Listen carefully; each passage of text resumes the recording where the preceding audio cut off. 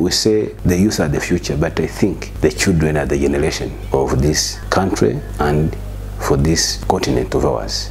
So we should put much effort in child interventions. Umwana arashoboye kandi hari n'ibyo atekereza bimugora kuba yasohora, ariko kuri ubu ngubu dushima ko hari amahugurwa twagiye duhabwa tukafasha abagenzi bacu kuyabona gusohora ibyo bafite muri bo.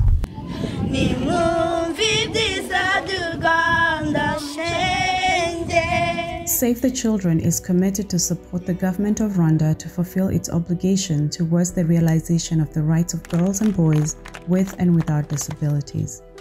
This is done through different ways that include strengthening the Rwandan legal and policy framework, strengthening child rights and child protection systems, and monitoring child rights with children.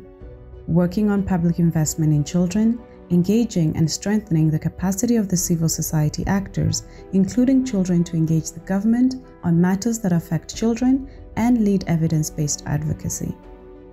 While noting that civil society organizations play a key role in creating a conducive environment for children, they face numerous challenges. Some of these challenges include limited funding, limited technical knowledge, skills, and confidence on child rights, policy advocacy, organizational capacity gaps, which also include lack of basic policies, procedures, and support materials, governance, and leadership gaps. It is also important to note the importance of child participation in all matters concerning children and their rights. However, children face challenges in voicing out their concerns and informing policies, and their rights are still being violated. Nyine najyaga ku ishuri nkabura ibikoresho by'ishuri, rero mfata umwanzuro wo kuza mu kintu cyo gushaka ibikoresho by'ishuri. Yabona rero ari umukene, umwana atabona ibimukuye nk'abandi, bigatuma bava mu mashuri akajya gukorera twa dufaranga, ariko kubera za nzego zihari zirabarinda cyane bituruka ku miryango ubona ikene. Nuko kenshi wasangaga abantu bakoraga no mu binombe, nago kenshi wasangaga bigaga, wasanga mu mitekerereze yabo bari baragwingiye kubera bahuraga no mu binombe bagiye ku ishuri, bakoraga amafaranga nibatahe mu ngo. Noneho ugasanga umwana arimo arajyana na mama yo guhinga, ugasanga nyine avuye mu ishuri niyiga nyine akava mu ishuri bitewe n'imirimo iwabo bamuha. Naramukubitaga n'ibyo nk'imwima nkamwicisha n'inzara kubera amakosa ye. Umwana dufite w'imfura yarigaga muri 9 mu wa mbere, ubwo ajya kwiga iby'abana nyine aza gutwara inda, twagize umujinya mwinshi pe, bituma wa mwana tumugira igicibwa, anabyaye amera nk'atari wacu. Hari igihe umwana afatwa agakubitwa bakamubwira ati reba mu zuba, fata amabuye yashyira hano ku ntoki uranazi ubundi upfukamemo. Umuhungu namuhaga igihano cyo guterura itafari akarizamura hejuru, umukobwa ngamuha igihano cyo kumwima nk'ibiryo cyangwa ngamuha dukeya.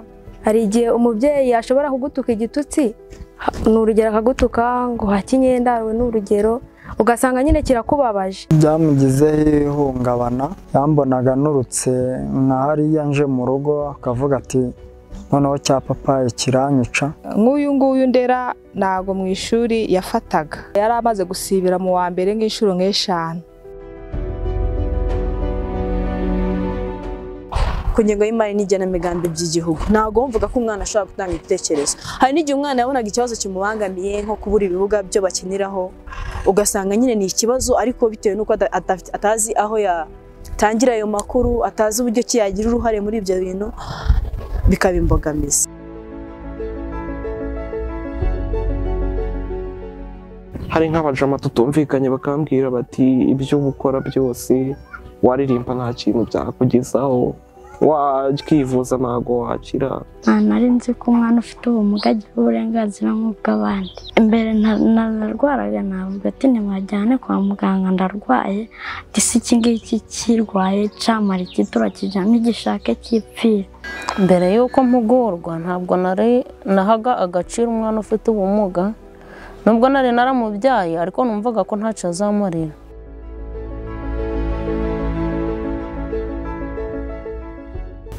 Of course, we had some challenges based on the capacity building that the institution needed, especially in child interventions. It was challenging us because the demand of beneficiaries was not despondent. So with this project, we reached more beneficiaries. From that time, we were also at a level of having our policies, the policies that can guide and also serve to work in a very well condition as a civil society organization. Rimwe na rimwe navuga ko abarimo ukudindira k'umuryango mu bijyanye no kugera ku ntego wiyemeje, kubera yuko rimwe na rimwe usanga haba hari nyine ikibazo cy'ubushobozi. Ubushobozi si twumva bw'amafaranga gusa, ahubwo n'ubushobozi mu buryo bwa tekinike.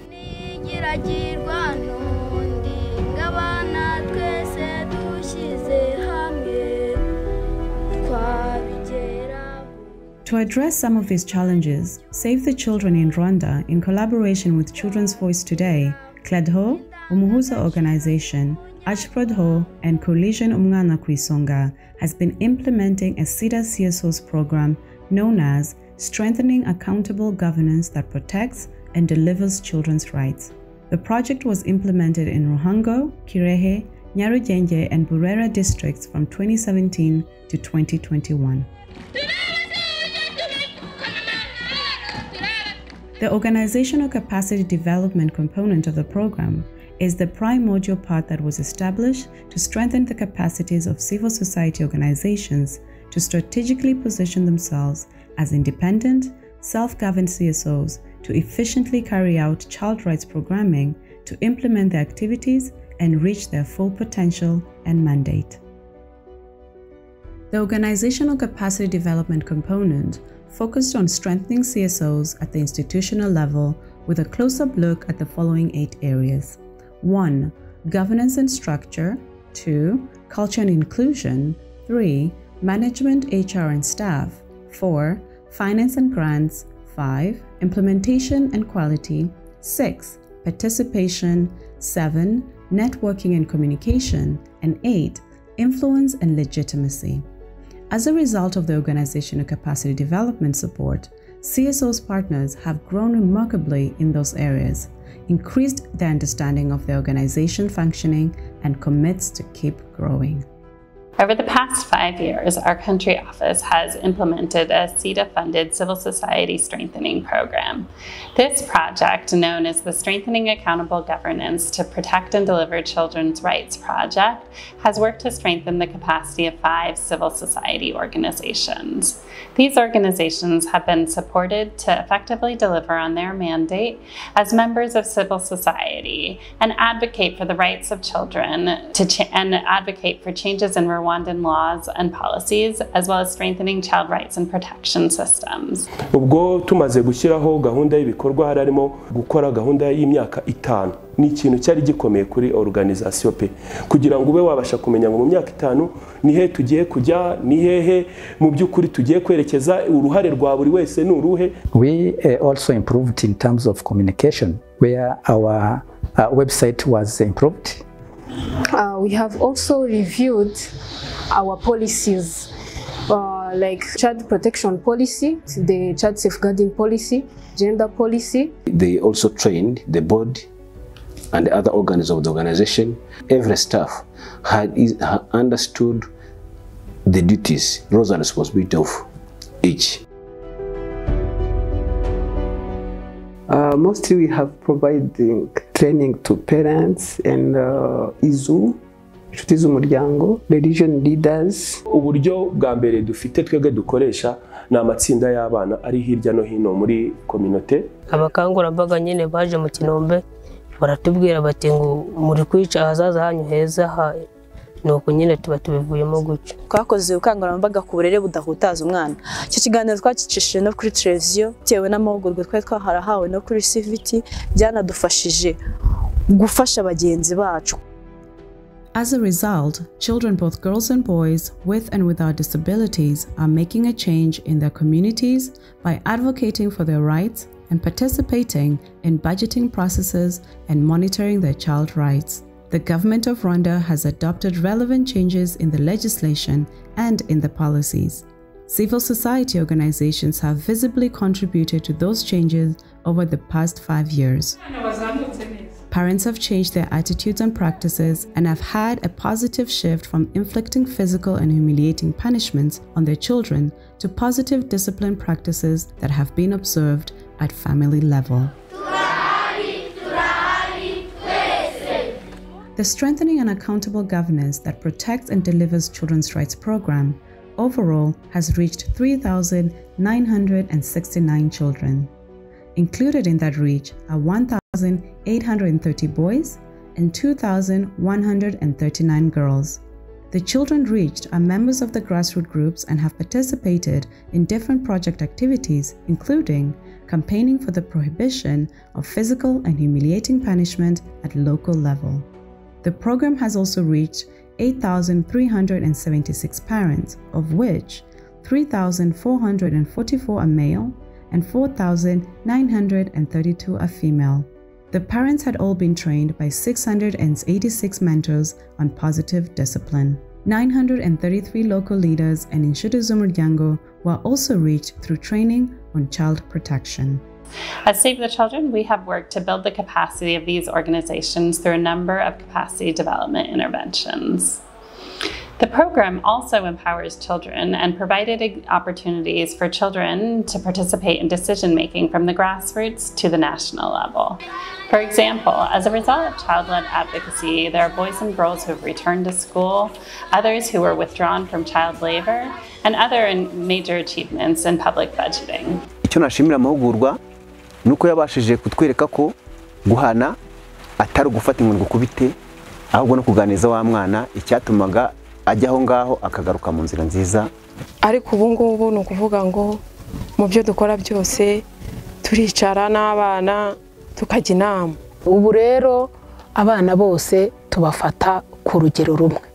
Mu gihe kera umukobwa ari we wavunikaga mu mirimo yo mu rugo ukumva ko hari ibyo akwiye gukora umuhungu atashobora gukora. Nanjye nyine namenye uburenganzira bwanjye sinava mu ishuri byansigiye isomo ryo gukunda ishuri. Umubare w'abakobwa twabashije gusubiza mu mashuri ndumva ari 30 muri uku kwezi. Byatumye nyine buri mwana menya uburenganzira bwanje guca tutaraje muri siviti ntago umuntu ufite umwana ufite ubumuga ntago yahezwaga mu rugo ntago yemeraga kuja gukina. Umva mufata kimwe n'abandi ndetse we ngerageza no kumuba hafi, ngerageza kumwicara hafi nkamuganiriza kumuto ko nganiriza abandi. Nagize nabi barankosora arangiza akakoreza neza. Abana barenga ibihumbi 2,559 ubu ngubu bose bazi uburenganzira bwabo icyari cyo. There are policies and laws that were developed and that were amended. I can start by the Law Governing Persons and Family of 2016, which was amended in 2020.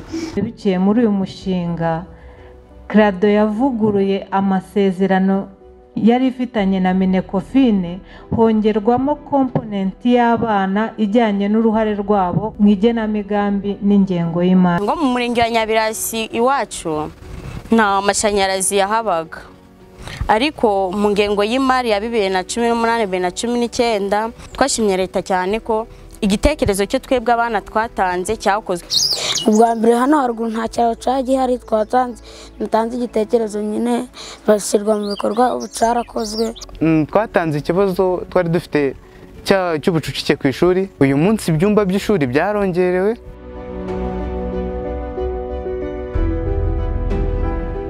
Imfashanyigisho ziracyari nke mu mashuri. Turifuza ko hakongerwa ingengo y'imari bakatwubakira amashuri y'abana bafite ubumuga bukomatanyije. COVID-19 has not spared this project. Much of the government's focus went to economic rebuilding after the initial shock of COVID-19. In addition, the primary agency we worked with, the National Commission for Children, was restructured and reformulated as a National Child Development Agency. Changes in policy and staffing meant that our policy priorities were not prioritized during the life course of this project to the extent that we had hoped. Twifuza ko rero yagira no mu gihugu hose n'abandi bana bose bakamenya uburenganzira bwabo kuko hari abatarabumenya uburenganzira butubahirizwa. We are committed to investing in children, not only because you're asking us to do it, but because it's a responsibility. If we are to solve issues of children rights, issues of teenage pregnancy that is scaling up every time and again, so I think it is one of the solutions that the government should adopt, partners should adopt, the local government should adopt. This is what I should do, encourage and recommend. The project has generated a lot of learnings. First and foremost, working on a well-analyzed problem helped to enhance the quality of intervention and the relevance and feasibility of the program results. Secondly, working with CSO partners who shared that Save the Children's programmatic direction was key for program successes and the long-term sustainability of project results. Using technical experts, particularly those experts who supported the design of training modules for positive parenting, was instrumental in changing attitudes and practices in the areas of positive parenting for both mothers and fathers, as well as in the prevention of physical and humiliating punishment. Last, but by no means least, the program revealed that CSOs deliver better and more sustainable work when they work in consortia to influence government decisions pertaining to the rights of children. All these learnings will be leveraged in designing and implementing future CSO strengthening projects.